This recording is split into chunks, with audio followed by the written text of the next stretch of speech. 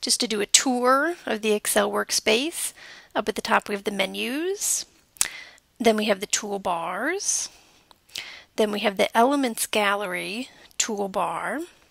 To view or hide toolbars, you go to the view menu, and then toolbars, and you can check and uncheck these toolbars depending on which ones you want to use. There are also different view modes in Excel. The default, which you see here, is called Page Layout View, and it lets you see the margins and the page breaks.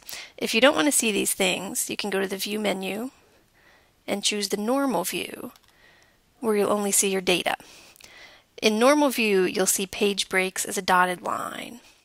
The View menu is also where you can get your formatting palette.